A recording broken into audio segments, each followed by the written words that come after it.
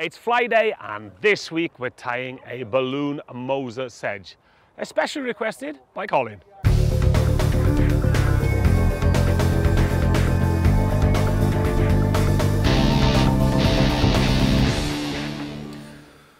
Right, first of all, get a nice bed of silk, and then we're just going to use a little bit of super glue. This will help you to hold that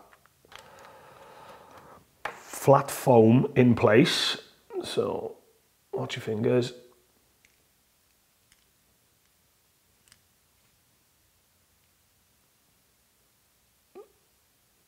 There we go.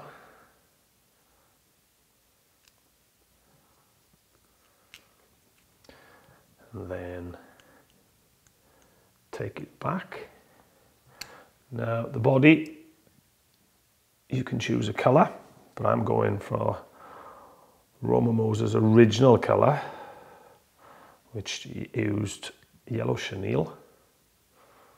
So I'm going to tie this in.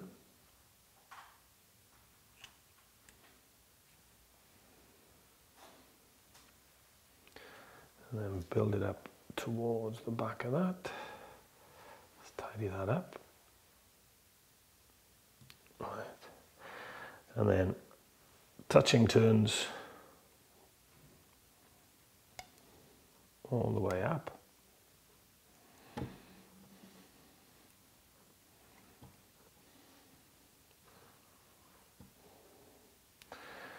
And then going to be a little bit sneaky here.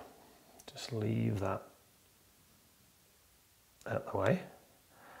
And I'm going to put the wing in. Got deer hair, you can use elk hair. What you want to do, get a decent chunk, depending on size of hook obviously that you use. The smaller the pattern, the less the material. And then we'll just pull off.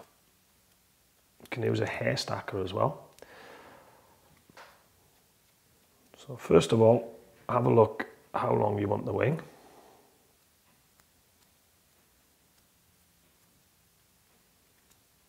Right, that's about the right length.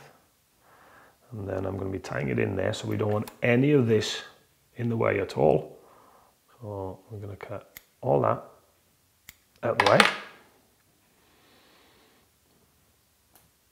Then put that up. And then pull down from underneath the hook.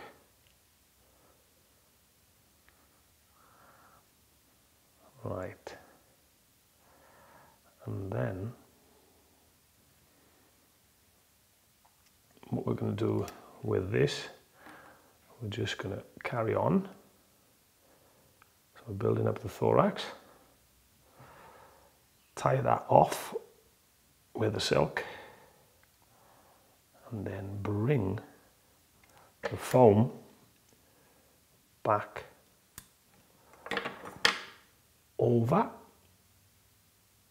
and then depending on how much of a balloon you want, pull it tight or slacken it off. Again, if you're fishing bigger rivers, bigger current, I'd have a bit more of a balloon there because it floats better. And then what we're going to do, whip finish it there. Last but not least, get your foam and cut it off. If you want to be, you can just trim it off there. And there you go, the Moser balloon caddis. It's deadly.